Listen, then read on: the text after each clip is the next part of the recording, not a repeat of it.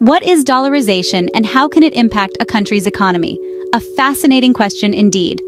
Today, we're going to dive into the intriguing world of dollarization. At its core, dollarization is the process where a nation adopts a foreign currency, often the United States dollar, as its official legal tender in lieu of its own domestic currency.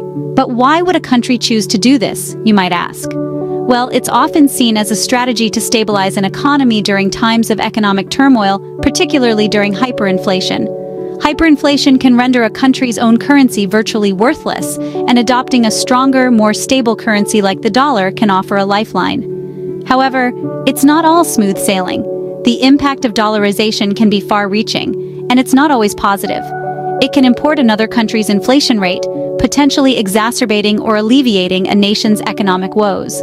The effects can be wide-ranging, impacting everything from inflation rates to fiscal policy, and even political stability.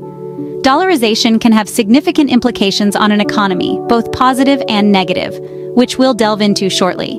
Now, let's turn our focus to Argentina, a country currently considering dollarization.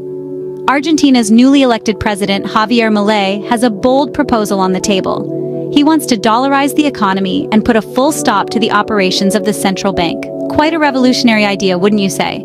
But it's not as outlandish as it might sound at first blush. You see, unofficial dollarization has been a recurring theme in Argentina's economic narrative due to rampant inflation. When the local currency loses value at a rapid pace, people naturally turn to a more stable alternative, like the US dollar.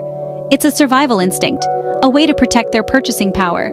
So, what would happen if Argentina went ahead with official dollarization? Well, it would essentially mean importing another country's inflation rate, in this case, that of the United States. This could potentially address Argentina's inflation problem, offering a semblance of stability in an otherwise turbulent economy. But here's the rub. While dollarization might act as a stopgap measure, it doesn't address the root causes of Argentina's economic instability. It's akin to treating the symptoms of an illness without really curing the disease itself. Yet, is dollarization a silver bullet for Argentina's economic woes? Not quite. While dollarization might help control inflation, it's not the complete solution. Enter fiscal reform. This is a necessary step to address a country's growing debt. You see, without fiscal reform, the burden of debt keeps piling up, and dollarization alone cannot dig us out of that hole. It's like trying to empty the ocean with a bucket. Now imagine a country's economy as a ship. Monetary reform, such as dollarization, is akin to adjusting the sails to catch the wind better. However, fiscal reform is like patching up the holes in the hull. It's all about balancing the budget, increasing tax revenues, and cutting unnecessary spending. This way, the ship doesn't sink under the weight of its own debt. So, monetary and fiscal reforms should go hand in hand, complementing each other. It's a dual approach to ensure the ship sails smoothly and doesn't take on water. Let's not forget, the goal is not just to stay afloat, but to chart a course towards prosperity. Without fiscal reform, dollarization may not yield the desired results, a lesson we can learn from Zimbabwe. Speaking of Zimbabwe, let's take a quick journey to Africa and explore Zimbabwe's experience with dollarization. The southern African nation offers a fascinating case study. Zimbabwe grappled with hyperinflation, a fiscal issue that spiraled out of control, transforming everyday transactions into a nightmare. Picture this: the price of a loaf of bread doubling, tripling, or even quadrupling within a matter of hours. In an attempt to tame this economic beast, Zimbabwe adopted dollarization. This move helped to stabilize the economy by curbing inflation. The US dollar, being a strong and globally recognized currency, brought relief to Zimbabwe's economy.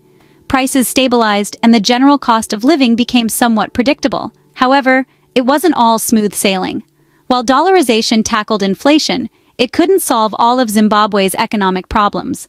Political instability continued to rock the boat.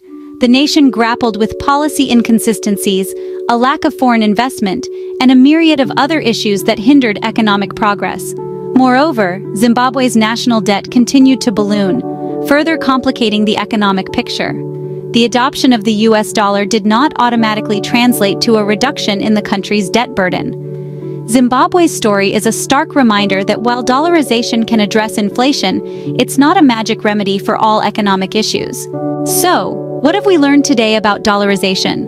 We've explored its meaning, the process of replacing a country's currency with the US dollar.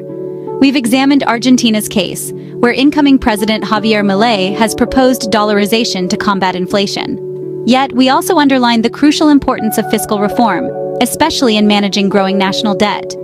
Using Zimbabwe as an example, we've seen how dollarization can reduce hyperinflation, but without stability and fiscal discipline, progress can be hindered. As we've seen, the economic world is complex, and there's no one-size-fits-all solution.